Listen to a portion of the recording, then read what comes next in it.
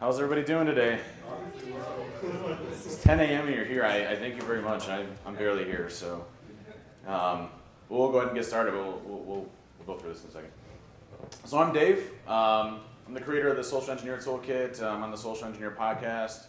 I'm a penetration tester and a bunch of other things, but most importantly, what I get to do a lot of nowadays is everything from exploit research to penetration testing to social engineering attacks and different things that work and don't work.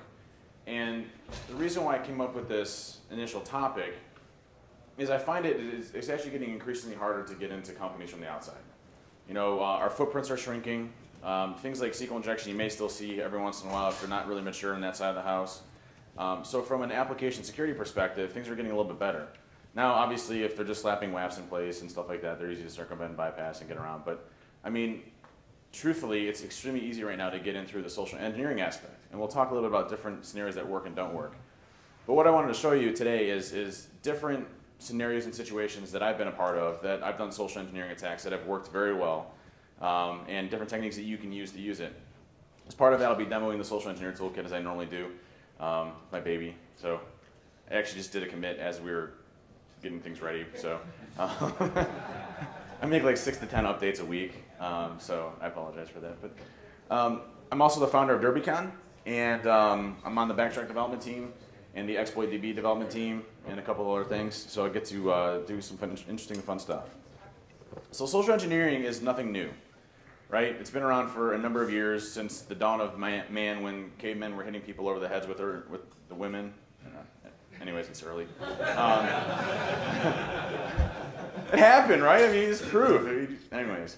I wasn't saying that anyways, so I'm just going to keep digging myself out of this hole here.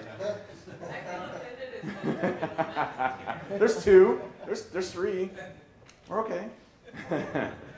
No, but I mean, social engineering has been around for a number of years, specifically too, and obviously on the technology side. I think, in the early 80s, mid-90s, obviously with Kevin Mitnick and a bunch of other things, social engineering was a big topic of interest. And then it kind of died off when we started getting to the network attacks, the operating system attacks, the web application attacks, and really have started to take a lot of focus again with technology because, instead of spending weeks and weeks and weeks finding a 0-day, oh my God, it's Egypt, I love you.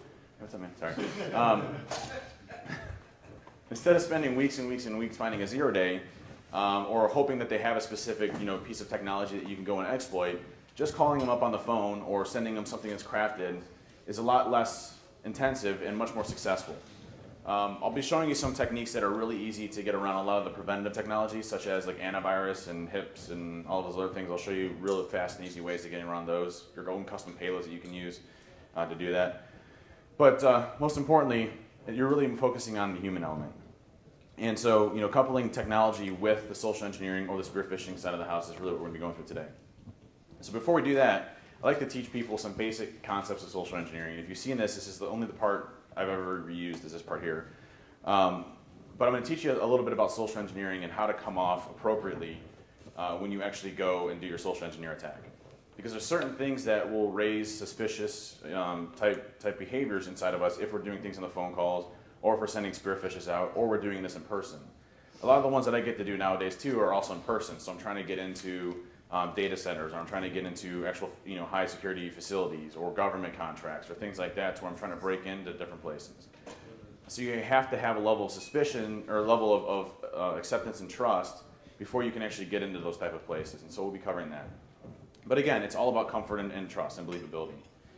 And why it's effective is inherently as human beings, we trust people, right? Right now, I trust every single one of you, maybe minus like 1 or 2,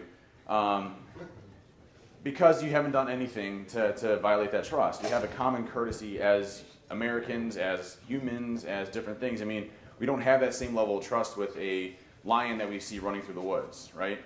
Or a big ape that's going to sit there and beat us up and kill us right in front of us, because we don't have that trust factor with them. But other humans, we do.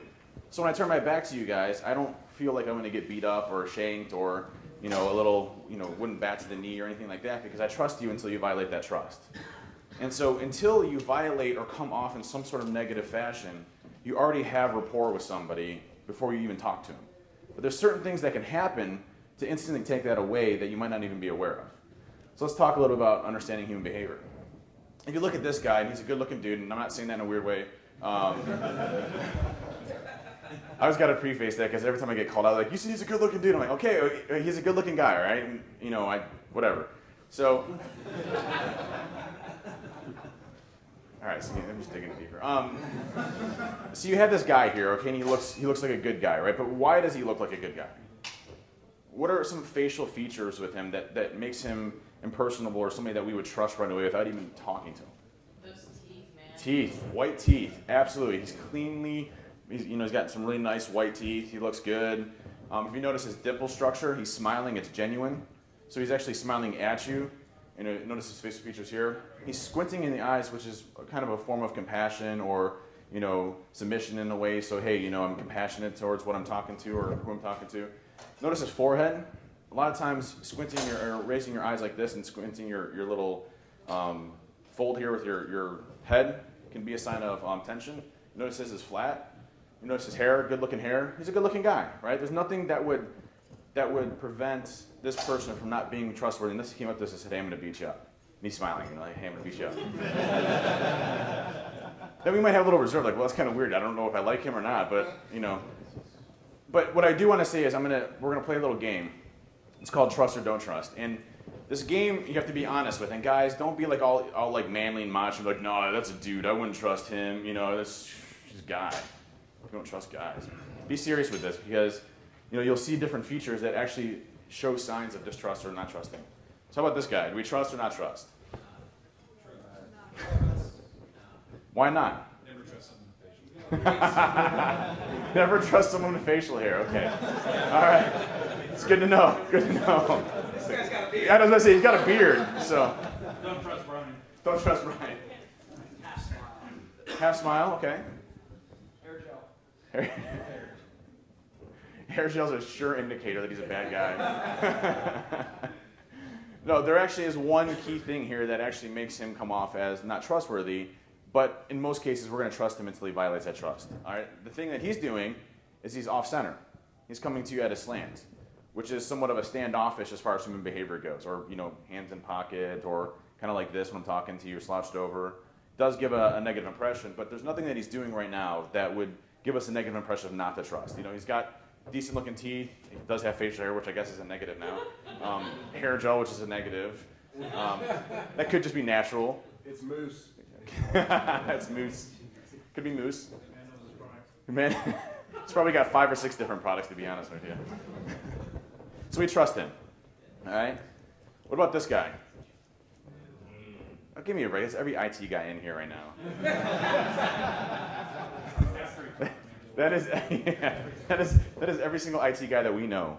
But he is doing something that does come standoffish, right? He's got his hands in his pockets, right? Not interested, you know, don't have any type of care for what I'm doing type of thing, or hey, I'm too cool for school, that type of thing. So this guy could come off as possibly being a little bit abrasive, but in most cases, that's every single IT guy we know, so we trust him. This guy. Hell no, he's a sales guy. He is a sales guy. And we do not trust those guys because they are snakes. Sales guys, we do not trust. So for sales guys, it's interesting. So when they first come off to you, they call you up on the phone, and who's ever got a call from a sales guy before? Who's ever gotten 10 in one day before? Yeah. One of my guys did a joke at Black Hat for me, and when I was the CSO of Fortune 1000 company. They basically took my badge, and I didn't go to Black Hat. I just gave it to one of my guys. Am I supposed to say that? But he basically went around and scanned each one of the booths with my badge, so they had my email address and phone numbers. And I literally had 60 calls a day. I mean, it was ridiculous. But we don't trust those people because of that, right? We feel like we're getting sold something that we don't necessarily want, or that we know we're doing better, that we don't need someone else to come and help us, until they really fix that trust. Right? They establish a relationship with you. They take you out to a party. They take you to Morton's and buy you a nice steak. And then they give you a 90% discount on something that costs them $10, but they're selling it to you for $5 million. And they're giving you a discount on that, you know, for $4 million. So we don't trust salespeople until they establish that relationship with us. So we don't trust him off the bat. But we could, eventually, someday. But what's actually some facial features with this guy that we don't trust? Can anybody see it? Raised eyebrows, very good. He's not genuine in what he's trying to do. He's like, hey, you need to buy this, huh? Right? Notice his smile. not a genuine smile. Or he's kind of like, whatever. Obviously, he's pointing at something in a perception to try to sell something. So we don't trust this guy. How about that? Yeah.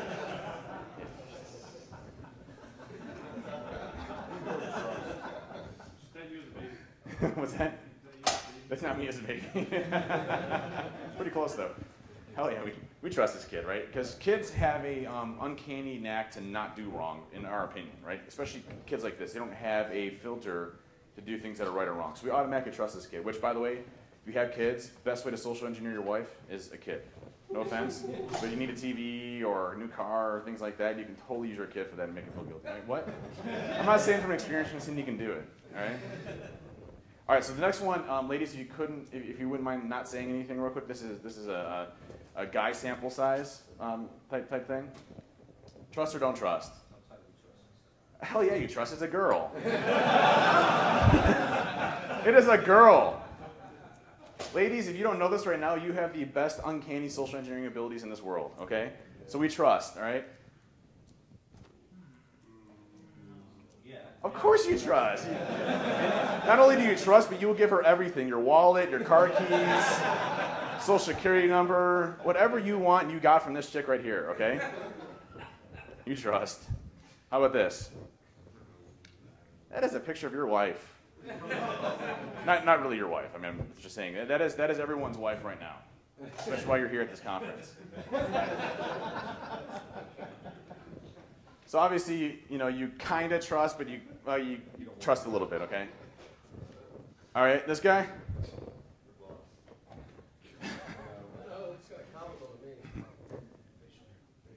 What would be an indicator why we wouldn't trust them? This is a very simple one, right? Because he's coming at you angry. He's coming at you as possibly abrasive. And so as humans, we don't like conflict. Sorry. Good. We don't like conflict. We're not conflict-type people. So this one we would instantly not trust. How about this guy? Why not? Tattoos, right? Tattoos in our society is a form of, hey, I'm a badass, right? And so you don't want to go talk to a badass because you might have a confrontation with this person. Apologize for the language there. I don't have a filter. So we don't trust. So probabilities, women, you have a 90% chance of being successful in a social engineer. Just by doing nothing, just by being a woman. That's that. So you being on the phone talking to a man, you have a 90% chance of being successful. Because in our culture, we don't perceive women as being deceitful, lying, or cheating, or stealing. And I know that's like, never mind. So now if you throw a Southern accent or a British accent on top of that, your chances of social engineering go up 4%. Just by throwing up a Southern accent or by throwing up any type of British accent. And for some reason, Southern accents have a much more higher success rate and probability than British accents do, but British accents sound just as awesome too. So if you want my wallet, you can have it. Kids have a 97% likelihood chance of being successful in social engineering because they're kids. We don't expect them to lie to us, right? In general, if you just don't do anything with social engineering, you hey, I'm going to go call this company and figure things out, you have about an 84% chance of being successful. So pretty high success probability rate of going after a company without knowing anything. And the reason being is in social engineering, your pretext is everything. And your pretext is basically your attack, your fantasy that you're going to create, okay?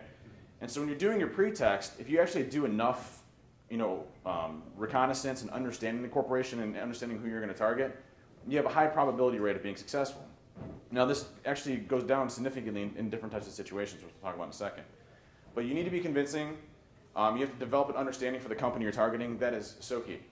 Making it look believable and making it look real. Things that will stop you. Before we actually go into different attacks that I've used that have been very successful, small companies are rough, especially if you're trying to impersonate somebody inside the company because they all know each other, right? And also small companies have a pretty tight relationship with most people. If they have a dedicated person to security, they usually have a pretty tight relationship with those people as a company. So small, and I say small, I say about 500 and less, 1,000 and less is probably the tipping point for that. So a lot harder to get into companies that are smaller because of that relationship aspect. Companies that focus on heavy education awareness is significantly much more challenging to get into than companies that don't. And I can tell you that for a fact. I know there was a little bit of a debate on the Twitter universe, and I think it was a Computer World article or whatever, but I think Dave Attell from Unity said that don't invest in your education awareness, invest in your preventative controls around your users versus actually educating them. And I fundamentally disagree on that topic because I've seen it, right? I've seen companies that actually invest in educating their employees, and it's significantly much more challenging to get them. Now, do I eventually get one? Yeah, probably, but it's significantly harder, and by the time I get there, at least everybody's aware of what's going on, and they're trying to respond to that incident. So companies that actually invest in education awareness have a much higher likelihood of being stopped or having the attack stopped.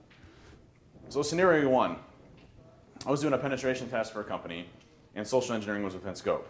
Real light footprint on the external presence. Talking, handful of web servers. One was third-party host. Their main website was third-party hosted. The other were like completely static, websites. Nothing major. No SQL injection or RFI, LFIs or file uploads or anything like that I wouldn't typically use to compromise the application layer. No network layer type stuff. They had their mail was outsourced, and they only allowed 25 to that outsourced provider. So, 25 DNS, nothing was basically available from the outside. So a real small footprint, but relatively large company. It was really nice to see. Luckily, social engineering was in play. So what I had to figure out is I'm not going to get in through the external perimeter. How am I going to get in another way? And am I going to use phone calls? Am I going to use impersonating somebody and getting into the company, like through the front door? Or am I going to go do some sort of targeted spear phishing attack? So I started looking at my different avenues. And the first phase of any type of good attack through social engineering is the planning phase. Really trying to understand your target, using open source intelligence, finding information on there. There's one thing that I can highly recommend if you want some real quick hit information to go after people, is Jigsaw. Has anybody here used Jigsaw before? Has anybody used the new tool in Backtrack Jigsaw from one of the dudes from Akion, I think, wrote it? Oh my God. Seriously, guys? This is one of the best things ever. Let me show you. Super fast. Make sure you update it from the latest Git repositories, because if you don't, there's some bugs with the cookies. This is, anybody here from Jigsaw, by the way? Seriously? Okay, I'm just checking. So there's a feature I guess you can use in Jigsaw. Feature. And unfortunately it's coded in Ruby, just kidding. I know, I was just joking. I was just kidding, man. So let's do, we're going to do a search for someone name a company. What's that? Trusted Sec? I don't think it's going to find Trusted Sec. Hyatt? Let's do Hyatt. So you do a search for Hyatt, and what happens is it'll return the different businesses that are set up as Hyatt. So let's go look at what has the most employee base in it. So if we go up here, we can see that the Hyatt Hotel Corporation has 3,458 employees that it has records for. All right, email addresses and everything. So what you need is you got to get the Jigsaw ID, which is 209355. I gotta remember the syntax here. And then we're going to give it the ID. What's going to happen is it's going to actually put everything into different fields for us. Notice here, it'll actually tell you which domain names are registered to the Hyatt, so you can select which one you want to. So we'll select Hyatt.com. Just number 3. Notice here, it's actually pulling the different departments out. Sales department, everything else. I found 871 records just in the sales department. So if I'm going to start targeting people in the sales department, which is always, by the way, really good, especially from a B2P or B2B type situation. If you're coming in as someone that wants to buy something from them or spend money with them, they're usually more keen to do anything that you want to. And this is going to take a little while because it's basically going to extract how many was 3,000 some email addresses. But you're basically going to be able to enumerate the whole company, all of their email addresses that you can go and target for a spearfish. So now you have all of their email addresses and usernames that you can go start targeting, which is really slick.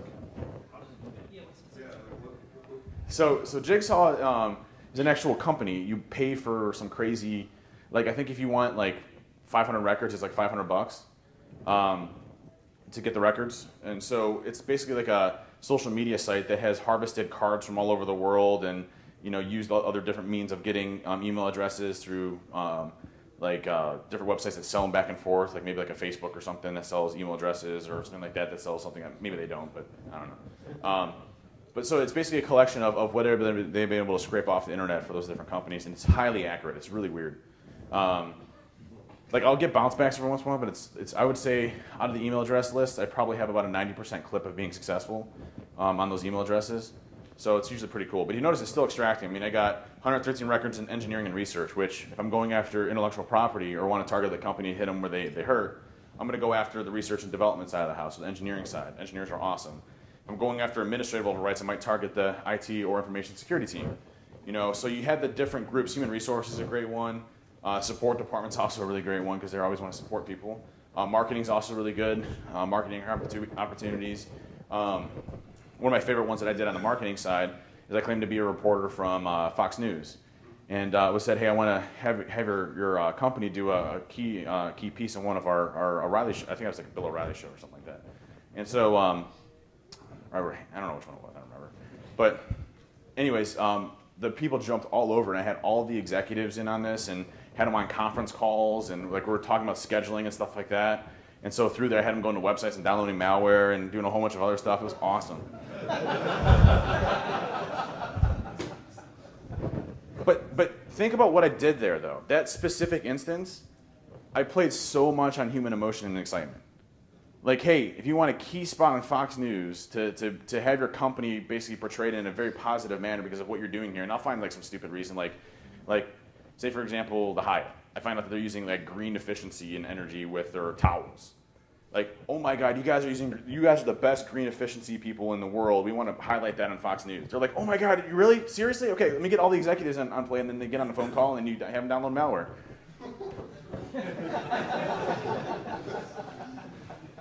And by the way, it is really mean. It is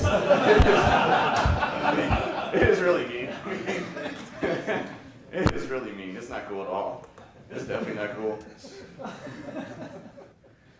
So with this company, again, it was a 50-year anniversary. So they had just gone through their 50-year anniversary, which is key to me because people pride themselves on their heritage of their company and what they do and their products and all that good stuff. And you probably have people there that have been there for 50 years. So if you start looking at the culture of this company, the culture is very family-oriented. You have people that have been there for a number of years. You know, you look at the whole mission statement, it's all about family and, you know, careers and things like that. So the company itself is very much that family feel type, right? So there's a couple of things I started thinking about when I'm going to go and attack this company. And the first thing is I pulled all their information from, is everybody familiar with FOCA?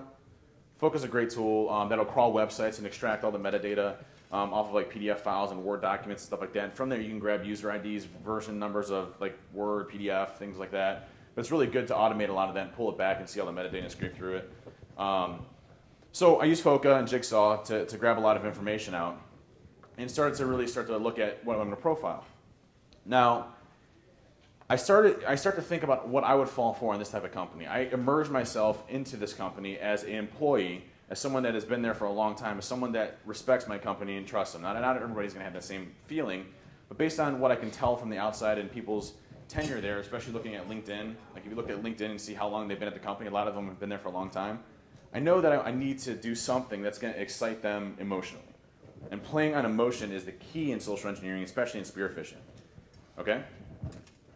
So the pretext that we came up with, and this may sound really lame, and this is really mean too, the company had a 50-year-old anniversary.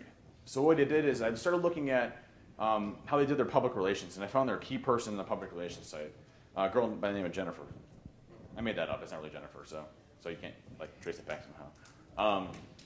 So Jennifer was their main public relations person, and she handled all of the corporate communications for the entire company. So I started looking at Jennifer, and I started sending her some emails back and forth, claiming to be somebody of media. Instance, I think I claimed to be the Wall Street Journal at this time.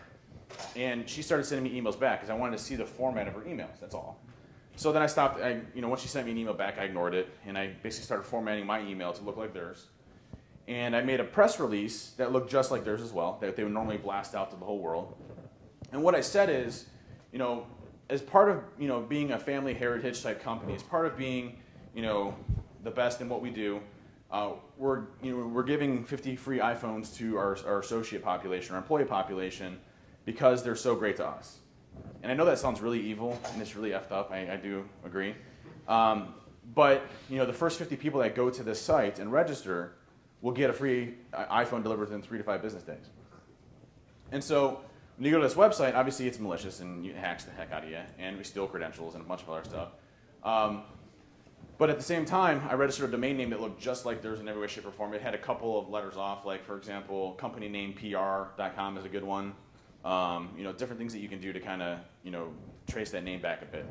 So we had this pretext built, but again, we had to make it believable. Working links, we just cloned the whole website. Registered domain names was. So again, I found some press releases with the person Jennifer in it and really cloned a lot of that. So some caution here. When I'm doing spear phishing attacks, I don't like to send it out to everybody right away. I like to kind of do it in phases and waves. And reason being is if I need to go after some sort of IP, for example, source code or process that makes the company special, I'll target engineers or I'll target sales folks and things like that initially. So in this case, I stayed away from the IT guys because I knew that they probably wouldn't fall for something like this because they would be supporting these devices.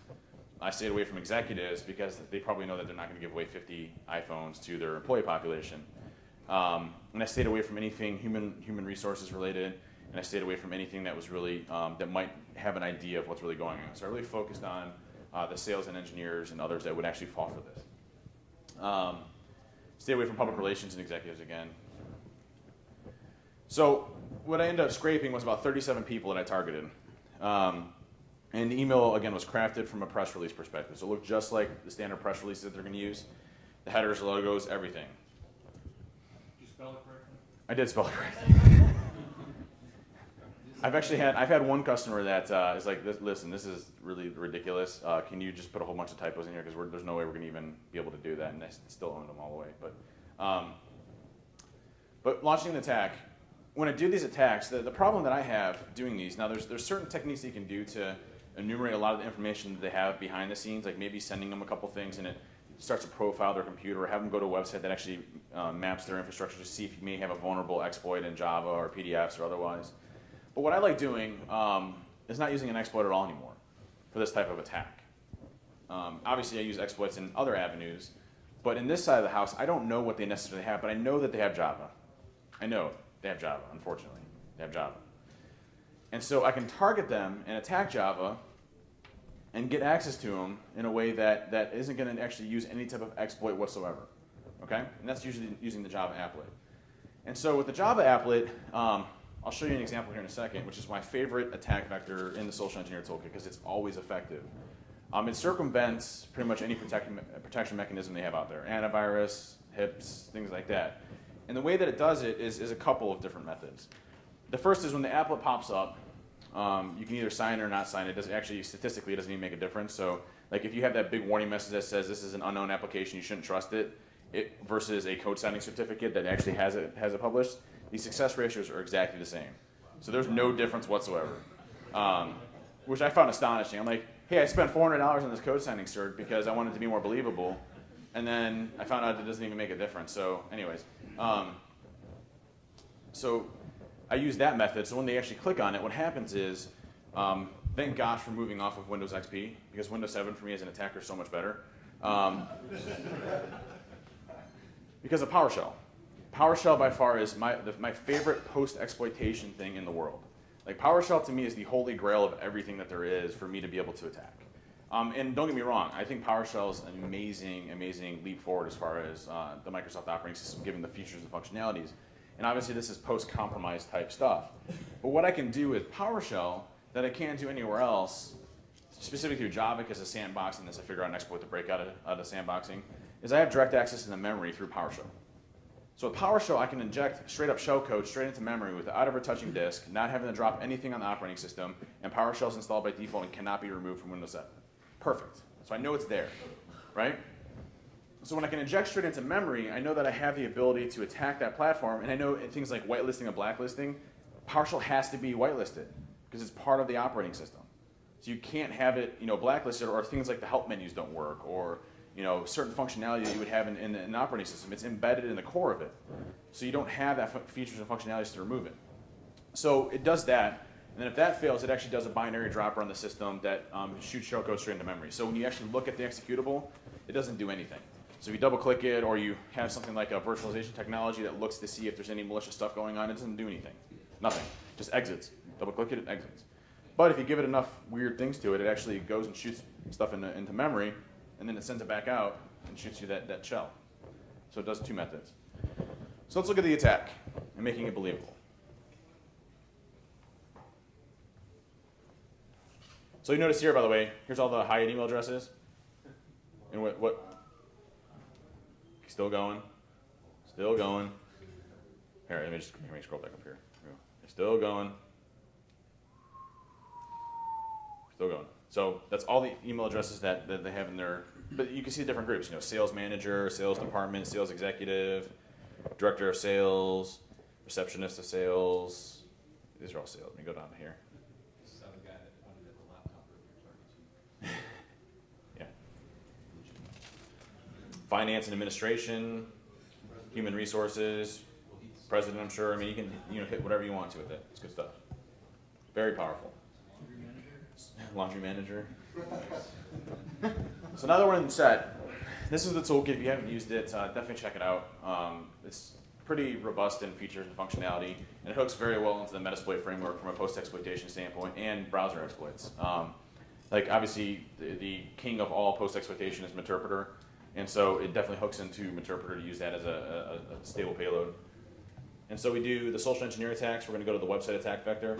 And what's cool here is you can do a thing called multi-attack, which say one of your methods of attack fails, like i.e. the Java applet, it fails.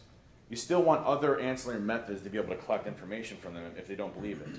Like for example, you can do what's called the Java repeater, which every time they hit cancel, it pops right back up again. You can't even close your browser. So you hit cancel, pops up, cancel, pops up, cancel, pops up, and you can't even close your browser unless you task kill it. Or you can turn that off, and it does credential harvesting, where it'll capture the username and password. Now, what's interesting, I just want to show you something here. What I'm going to do is I'm going to target TrustedSec, because that legally it's my company and everything. I don't want to get in trouble. And I'm going to edit my config real quick, and I'm going to turn the name of Java. So when you do a Java applet, you can make the name anything you want to. So when it pops up, it can be Microsoft or Google or whatever you want it to be, just purely configurable. So I'll make this TrustedSec. Or you can make it TrustedSec verified and secure. Because people believe everything that they read. And ignore my next command line here, sorry.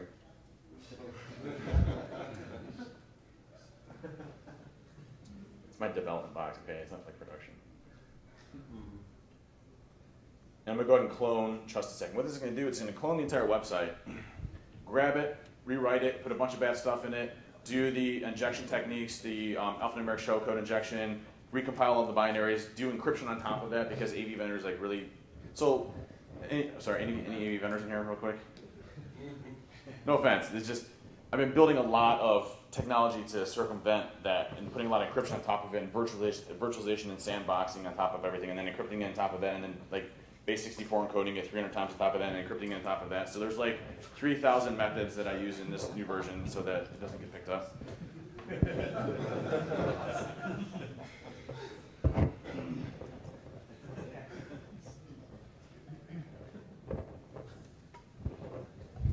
So what it's doing, it's going to go ahead, it's going to take the binary, it's going to byte compile the binary, it's going to randomize a cipher key exchange and encrypt it using 256 AES. And then it's going to put some stuff on top of that, and then it's going to encrypt it again. And then it's going to put some stuff on top of that, and then encrypt it again. Okay, so you notice a little bit of delay when it actually runs. And by the way, that initial PE file is virtualized PE, so it's all on a virtual machine. But what you'll notice when I actually execute this, there's a little bit of delay from when I execute it to when it actually sends back because of all the encryption I put on top of it. So it takes a couple seconds for that to actually decrypt and do all the unobfuscation and everything on it. So in here, we have everything running and ready to go. And we go to our website, and I just put a fake sales.trustsec.com up. Okay, so I didn't put the fake trustsec.com up, so I'm using an IP address. And it's going to be a little slow because I'm on the internet. But you see here, I get the TrustedSec website. Looks just exactly the same as the website in every way, shape, or form. And what's going to happen is you're going to see a pop-up here in a second. And it says, name trusted, verified, and secure. And notice the publisher. So to get a code signing cert, apparently, I had to learn this the hard way. you have to have an actual company to get a code signing certificate and to go through the whole GoDaddy process. So I spent $30 and registered a company in the state of Ohio called Verified Publisher, and then I bought a code signing certificate.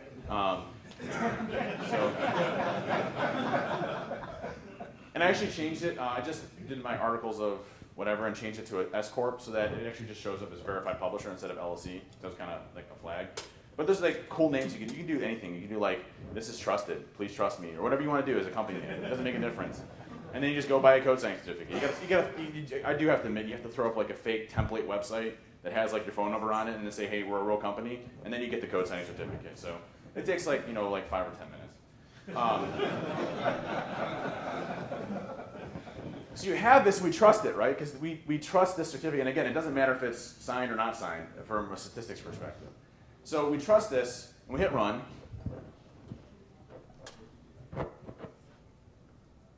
And again, it's going to take a second because it's doing its all decryption routines. And as soon as I hit run, by the way, what happens in the back end is it injects straight into memory, so we're never touching disk. Okay? Purely native shellcode jumping straight into memory, not touching disk. There it goes. And so what happens then, the second method, you'll notice 2 interpreter shells happening. The first one, the PowerShell technique, was successful, and then the second one, the binary dropper, was successful as well. So you can see both techniques were successful in deploying We Have Full Access Computer. And by the way, we are up to date and secure.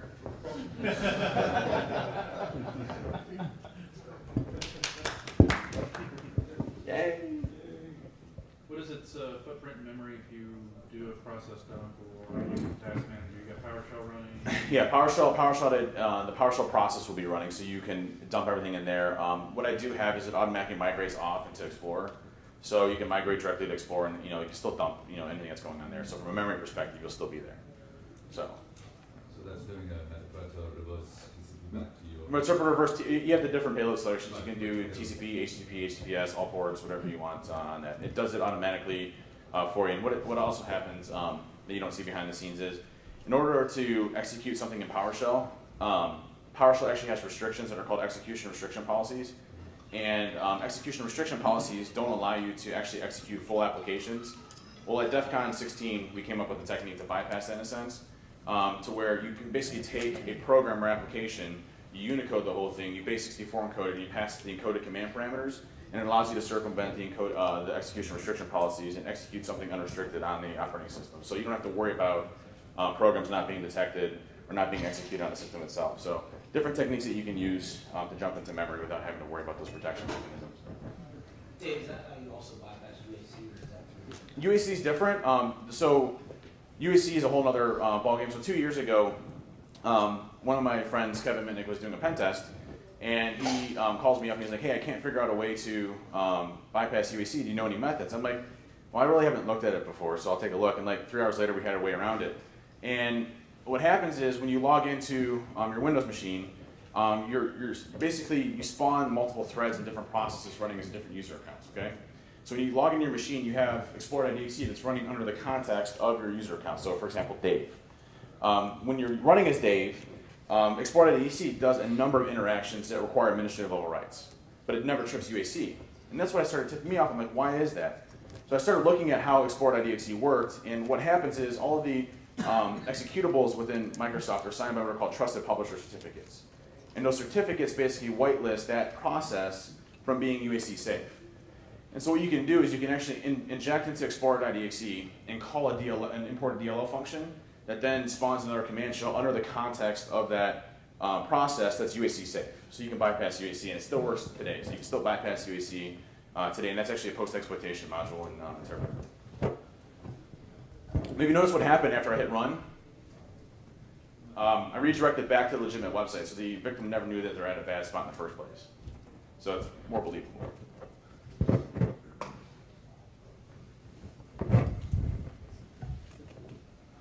Oh, I'm like way